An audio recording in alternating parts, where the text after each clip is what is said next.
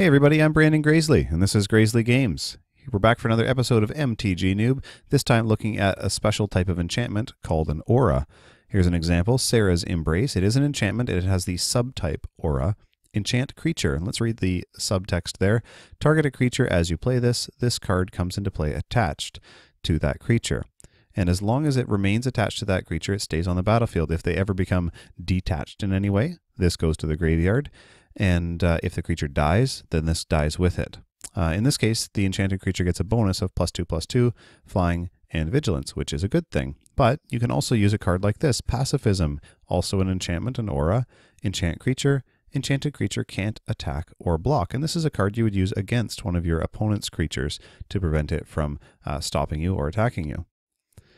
Epic Proportions, here's another enchantment. It has Flash, enchanted creature gets +5/+5, and has Trample. Now, just to compare, this Pacifism does not have Flash, which means you can only play it when you normally can play enchantments during one of your main phases and not at instant speed. So when nothing else is going on your main phases, on your turn, you can play enchantments. In this case, with Epic Proportions, you can play it at instant speed.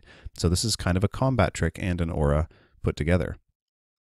Here's Abundant Growth, also an aura. Enchant land, this time instead of a creature. When it enters the battlefield, you also draw a card, and the enchanted land gains this extra ability. Tap it to add 1 mana of any color to your mana pool. Now that's not the same as whenever you tap the land, you get extra mana. In this case, it just lets you, say, turn a forest into a so that it taps for white mana instead of green when you need it. Here's Viridian Harvest. Enchant an artifact now. When enchanted artifact is put into the graveyard, you gain 6 life. So nothing special there. You have to wait for the artifact to die. This doesn't do anything in the meantime. Curse of Death's Hold lets you enchant a player. This is a special aura called a Curse. This one is from Innistrad. Creatures enchanted player controls get -1/-1. Here's Steel Enchantment. It lets you enchant an enchantment, gain control of enchanted enchantment. A little bit of an awkward way to say this. This is before the aura keyword, the aura subtype rather, was around. But this is how this works. You enchant somebody else's enchantment and you get to use it as though it is yours. You gain control of it. And here we have Imprisoned in the Moon, an enchantment aura. You can enchant a creature, a land, or a planeswalker.